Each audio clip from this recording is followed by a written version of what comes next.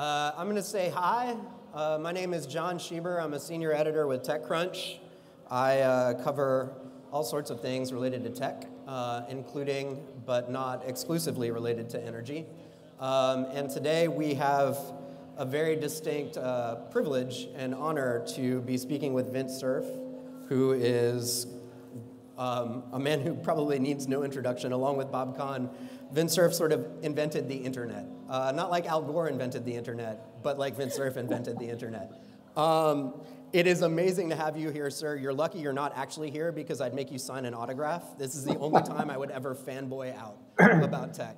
But goddamn, this is so cool. All right, I'm going to jump right in. We have a lot to talk about today. Our theme is the Galactic Internet, which is of interest probably to everyone because it's just cool. But before we start talking about things celestial, let's start off with things that are more on terra firma, and we'll start with sort of your view of where the internet is right now, and then talk a bit about what's going on in the energy world. So you're Google's Chief Internet Evangelist. When you think about evangelizing the internet right now, what is the biggest opportunity for the internet's expansion in the 21st century? Well, I think the most important avenue for internet expansion is going to be use of mobiles, because they are the most rapidly spreading communications device available. They're typically smartphones now, and they largely give you access to almost all the internet capabilities. So that's the avenue by which the next several billion people are likely to get online.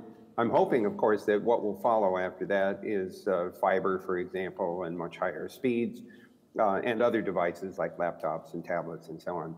But that's clearly the vector that we're on right now.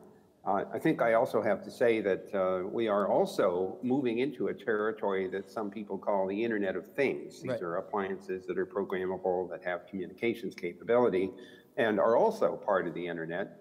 And anyone who thinks a little bit about this will very quickly realize that safety, security, and privacy are three big issues related to not only the Internet of Things, but other devices that we use on the network.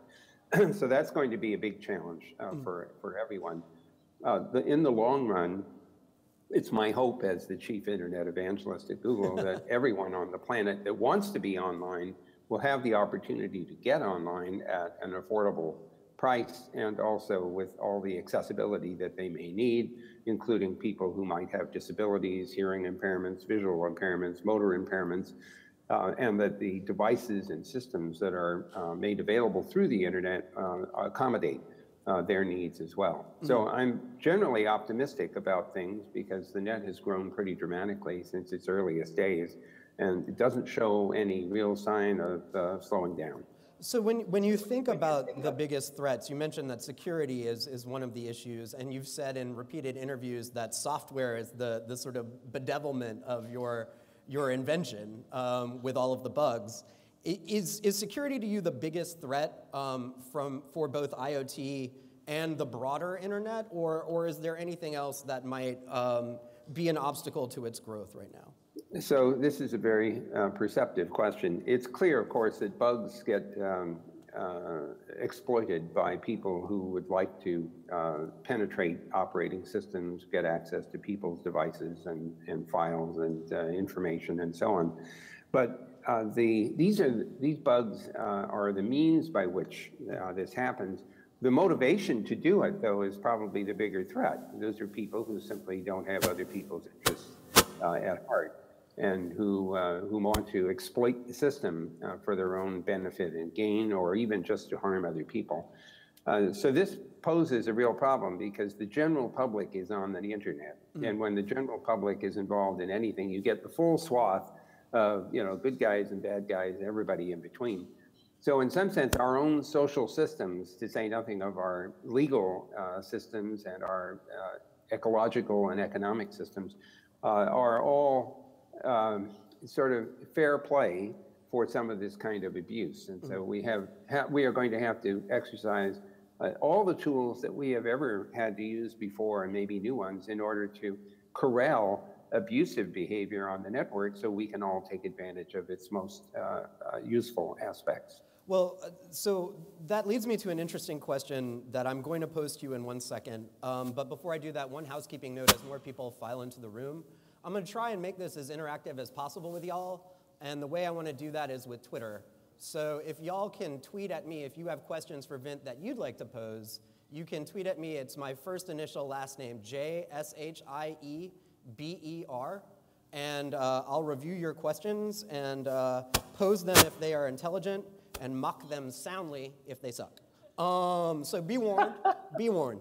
That said, I want to talk about the Apple FBI kerfuffle for a second. That seems to have been largely solved by the FBI by circumventing Apple.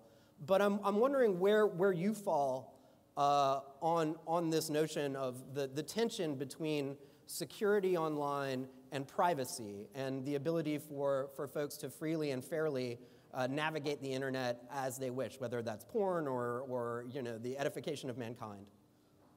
So this, of course, is a very complex topic. But first, let me start out by saying I believe privacy is very important, and that we should not give that up lightly. Second, the specific issue between Apple and the FBI had to do with Apple being forced to generate a piece of code, not that would decrypt something, but rather that would allow the FBI to do multiple tries of the PIN on that device in order to log into it effectively. And Apple, I think, correctly resisted creating such a general purpose tool under court order, which eventually would have escaped and made all cell phones vulnerable to that particular attack. In the end, the particular version of the Apple phone, it turned out not to have all of the protections of their most recent model. And so I don't know any details of who helped the FBI circumvent the security of that particular model, but obviously something happened. So I think that they took the right position on this. Mm-hmm. And you will have heard other people who are talking about the crypto question, right, which I want to set aside as distinct from the PIN attack question. And people even who have been former directors of NSA, for example, are saying that security is very important, mm-hmm, that privacy is important, that cryptography is necessary and useful.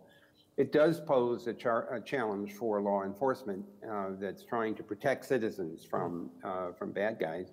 But I think we need to remember that it's not just technical means that allow us to exercise this protective response.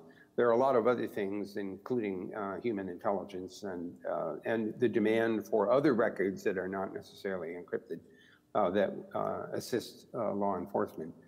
So we all recognize we want to live in a world in which we and our children and our friends feel safe.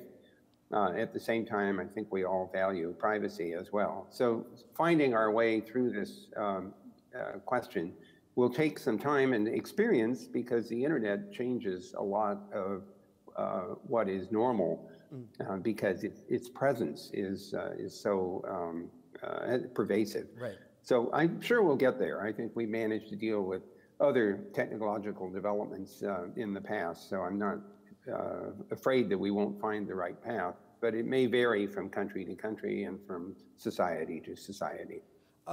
You talk about the pervasiveness of the internet and its sort of ubiquity, and there's an interesting sort of dynamic at play, I think, for this audience, especially being an energy audience, between networks of information and networks of power. You can't have technology without electricity. You can't, you have some forms of technology, but specifically the internet and computing and all of these other great things that we've been using since the invention of the light bulb wouldn't exist without electricity or power. So what is your sense of the interaction between networks of information and networks of power right now? How do they interplay, and how will that change over the next 5-10 years? So there are actually several fascinating interactions that I would anticipate. One of them is to use computer power and networking communications to manage power in this generation and distribution. What is particularly important, and I'm sure your audience will appreciate this, is that we're moving from a central power generation and distribution paradigm to a very distributed power generation paradigm, in which the consumers, industry, business, government, and so on, not only consume power, but also generate it. And to build a system which is stable under this diverse power generation and consumption condition is hard. Yeah. And I think we are still learning how to accomplish that. Networking and communications are going to be very important. So that's one aspect. Second thing is that the Internet of Things, some of you will know about the Smart Grid Interoperability Panel that was set up by the Department of Energy and the Department of Commerce, are focused on trying to find standards and protocols that will allow data to be collected and feedback to be given to users to explain to them what the consequences of their life choices are or lifestyles are. So when you get the bill at the end of the month and you wonder, how did I use that many kilowatt hours? You should actually be told, and that's because you washed your clothes in the middle of the hottest time of the day when the air conditioners were running, or you were using the air conditioner at peak load, right. And so we had to charge more. That feedback may actually guide us to make better use of power than we have in the past.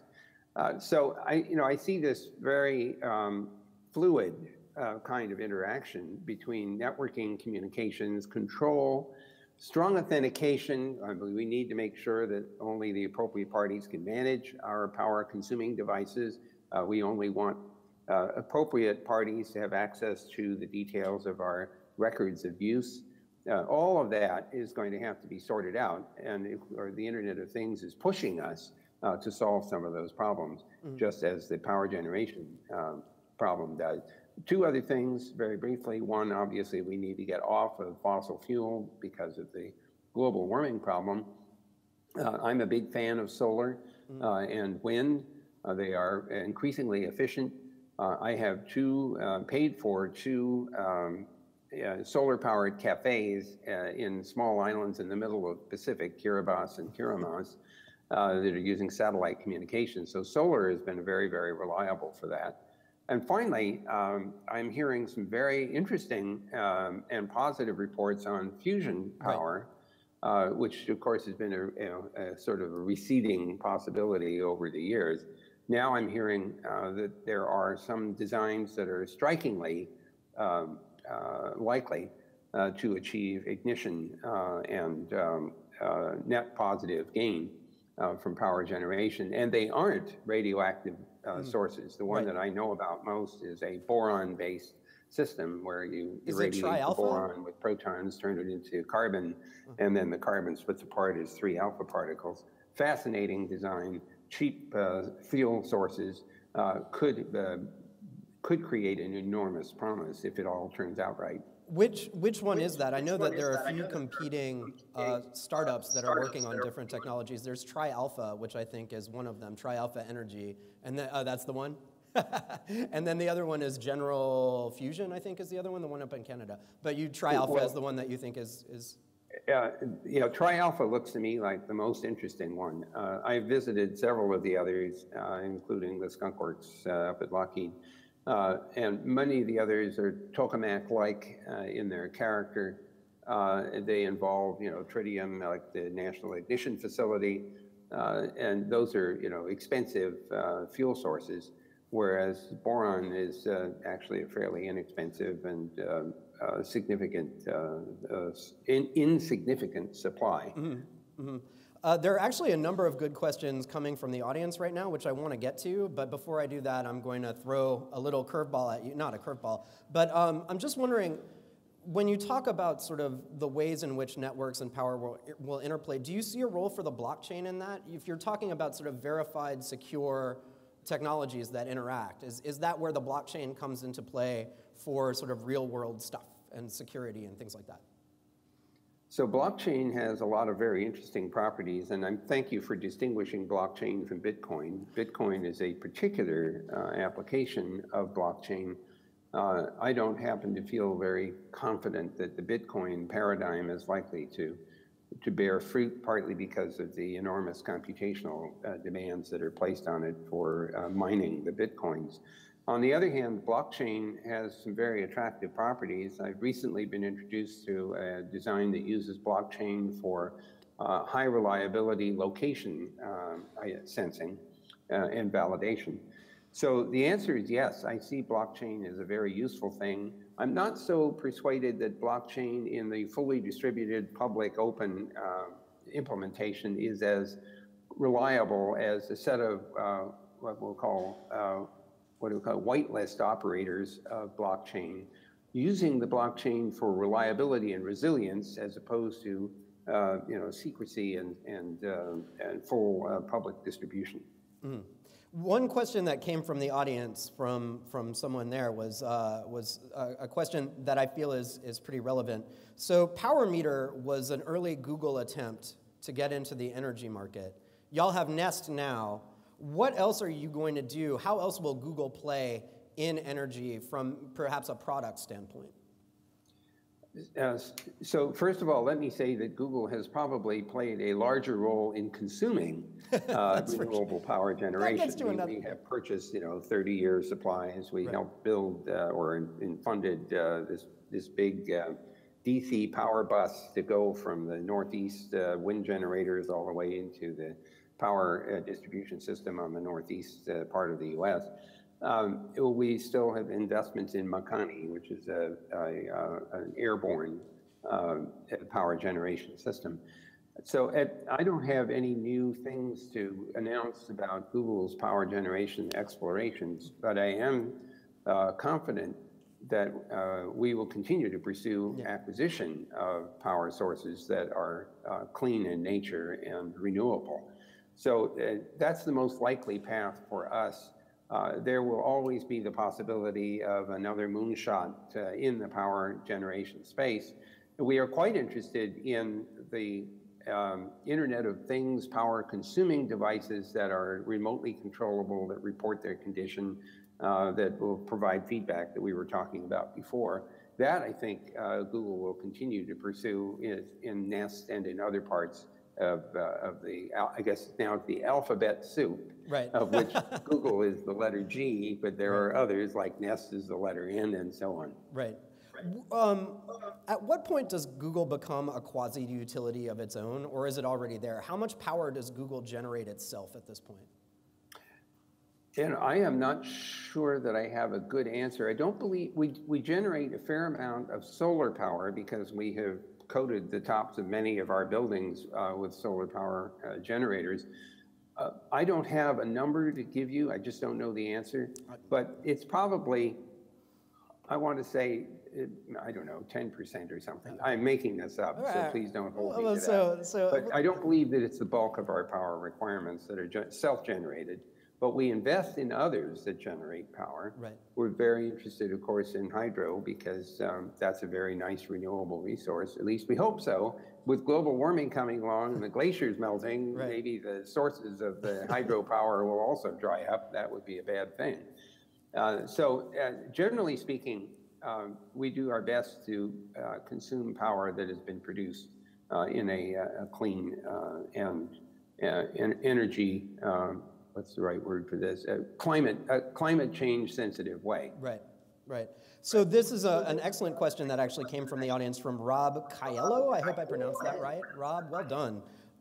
With so much technological change, many average consumers can get left behind. How does the energy industry bridge the gap between what's available to the highest end of consumers and what should be possible and available to everyone? Is that renewables? Is that the solution? And sort of off-grid power? So I think this is also an important challenge. To give you an example of how hard this is, in Hawaii, for example, where the sun shines a lot of the time, a great many people are investing in solar power, also with the hope they can dump power back into the grid and be paid for that. I think the Hawaiian Power Company had two problems with this. One was they might have been paying too much for the power they were receiving and then wiping out all of their revenue, which means they can't operate. Or they had to make changes to the physical grid itself in order to deal with the fact that power is going in both directions. Right. Another big change. As a consumer of power and one who lives in the Northeast of the US, I worry about power outages. We had two very significant week-long power outages in 1 year a couple of years ago, which prompted me to go put in a natural gas generator in my backyard. But the consequences of doing that are that now I need someone to come and maintain that system. The overhead of maintaining private power generation is very high compared to the overhead of maintaining centralized distributed system. So what we need to do is find ways of getting the cost down, the maintenance down, right. The monitoring of the system more automated, so that consumers can feel confident in their power plants. Elon Musk, as you know, is taken to putting together batteries right. that you can hang on the wall of the garage, which presumably are the same as the batteries that run the cars, which will certainly mean that he has to produce more batteries and this giant 6,500 person, battery production plant, right. Feeding both of those requirements. So I think that we have a ways to go to make all of this stuff easy for everyone to use, and that should be our objective. It should be easy, straightforward, safe for everyone. Telescoping out a bit to look more broadly at technology and sort of where it's going, what do you see as the top 5 tech innovations that have come up in the past maybe 5 years, decade, that are going to influence the next decade of civilization? Like what's coming that you find interesting and innovative? So probably the most recent massive invention or discovery is the CRISPR-Cas9 DNA editing capability. It's clear that it has remarkable ability for precision. It's not perfect. I am told that sometimes the splicing doesn't work quite right, so you want to be very careful about over prediction as to value. But there's no question in my mind that tool is incredible. The second one, I think, is interfacing of our neural system to electrical systems. My wife has a cochlear implant, 2 of them actually, and those were done 20 years ago and 10 years ago. They are, in fact, very powerful, very effective tools. And so that tells us we know a lot about our sensory systems. Optical implants, spinal implants are sure to come. The third thing, which is almost as dramatic, is our ability to analyze what's going on in living systems. So whether it's MRI scans or internal sensors that are continuously monitoring, like the contact lenses that Google Verily is working on to measure the level of glucose in the tears of the eye and relate that to the level of glucose in blood, so the diabetic doesn't have to keep sticking their finger 5 times a day. Those sorts of things for sure. And then I think it's also fair to say that we are discovering new ways of doing science, especially think of astronomy, think of our detectors that are looking for neutrinos that originate outside the galaxy. Look at the recent LIGO gravity wave detector. I am incredibly excited about the fact that we are going to be doing science on a scale we've never done before, thanks to technology. So those are 4 things, I think. Those are 4, yeah. What did I, and then, finally, the artificial intelligence neural network, things that just won 4 out of 5 Go games, for example. I don't want to overstate this, because games are a very narrow slice of what artificial intelligence could possibly mean. But it does show an extraordinary capacity. What's weird about it, of course, is that it's not clear we fully understand why it works. Right.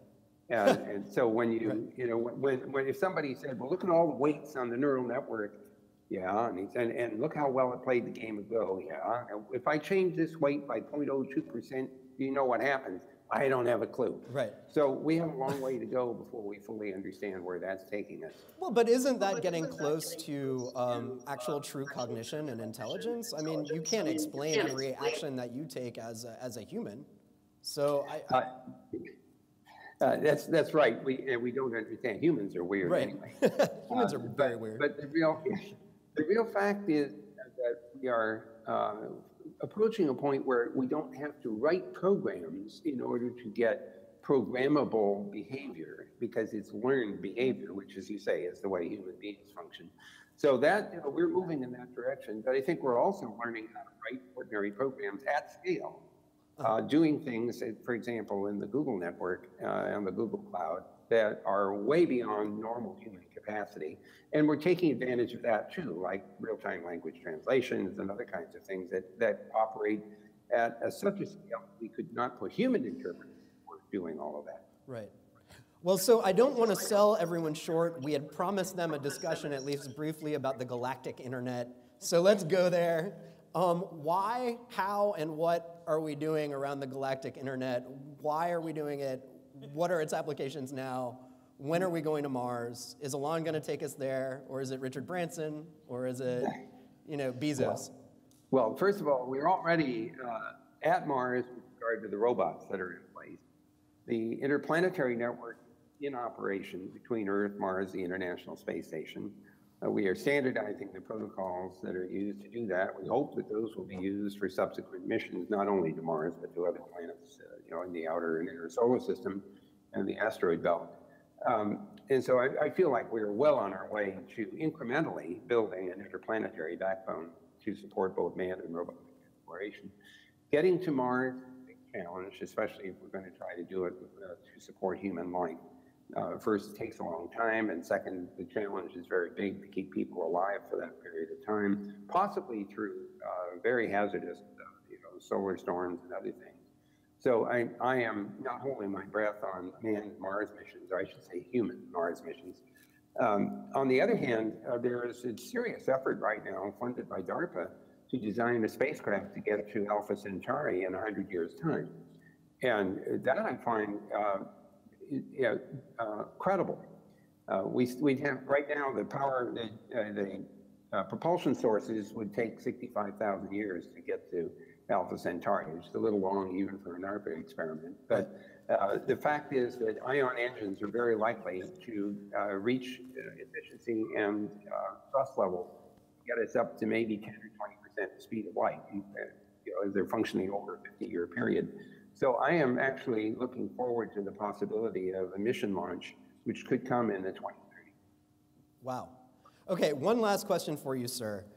As the father of the internet, what of your child's behavior has made you want to send it to a timeout room? So I'm not the only father, so I would say well, many fathers, one of many fathers, right? The internet itself doesn't really misbehave. What misbehaves are its users. It's the problem of human beings. And I'm sorry to say there are some people who don't have other people's best interests at heart. And they are part of the internet environment, just as they are a part of our social environment in general. So we live in a society that has this big mix, and we have to cope with that, as we have for many years. Anyone who wants to understand the full breadth of human venal behavior, just read Shakespeare. It's still relevant. This is something like the 400th anniversary of his death. So here we are. We're human.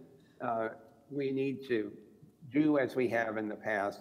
Try to manage our society so that they produce positive outcomes for as many people as possible, and try to limit the harm that other people can do. And we have a responsibility as technologists to do what we can, technically speaking, but frankly, it's the sociologists and the politicians and the judicial system and our own personal behaviors that will make a difference. Well, with that, sir, I'm going to say thank you so much for the time. It's really a pleasure and an honor to be able to speak with you. It's damn fun. And thank you all for listening. We're going to let you go. You have a hard stop. Thank you so much. Okay, thanks so much. Really appreciate it. Bye-bye for now. Bye. See you on the net.